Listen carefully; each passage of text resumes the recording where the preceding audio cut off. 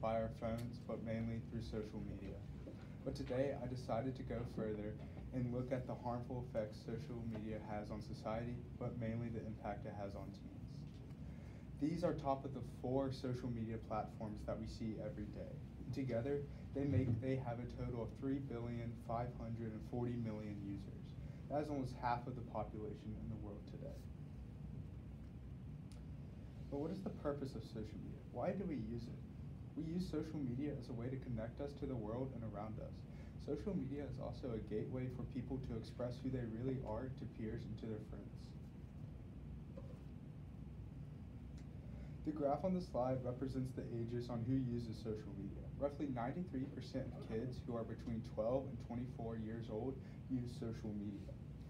So if you have 1,000 teens in a room, only 70 people would not have social media. Now that we know how many teens are using social media, how much do they really use it? If you look at the graph, the usage of social media has almost doubled since 2012.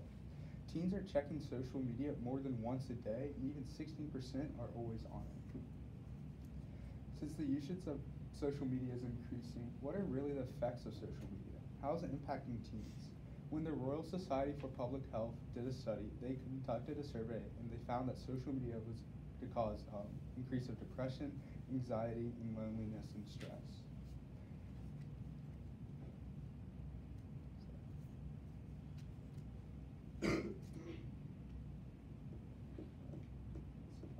The first negative effect is anxiety and depression. Roughly 40 million people are suffering from anxiety, and there's 264 million people suffering from depression. And you can blame social media as a cause for this.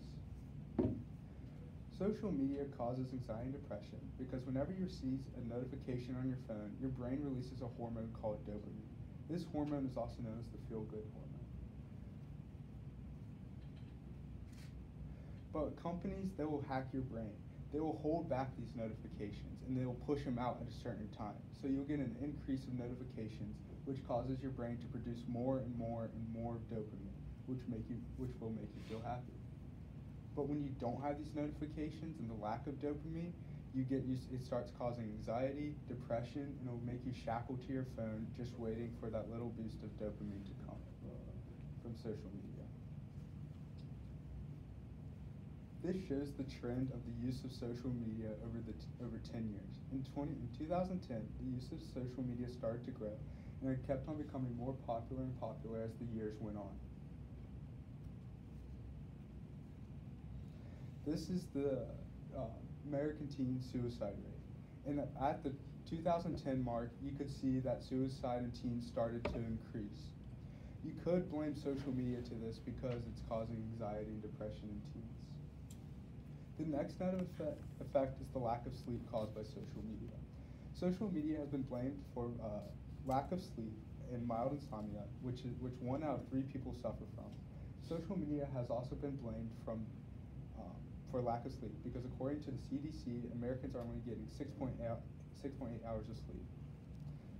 Because people are spending their nights scrolling, retweeting, or texting friends way too late, the blue light from their phones are messing up their sleep cycle, which causes them to mess up their sleep cycle.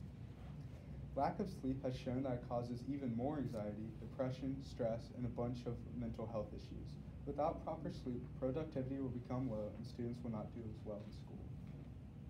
Now, with a topic like lack of sleep, there are many factors that can vary these studies. But researchers have found that social media is not a cause of lack of sleep directly, but it's a correlation. So if you use social media at night, you're more likely to lose sleep. To make sure that social media does not eat into your sleep habits, try turning off your phone an hour before you go to sleep so the blue light is not there. The blue light will keep your brain awake and will throw off your sleeping cycle. Overall, the effects of social media are more negative than positive. It is awful that teenagers are having these mental illnesses over something that they think is so harmless. In order to make sure that you live in a free and happy life, try not sleeping with your phone in your room. Try limiting screen time to only 1 or 2 hours a day on your phone. When you have a little depression or anxiety, always reach out to someone and try to talk about it. Thank you for listening.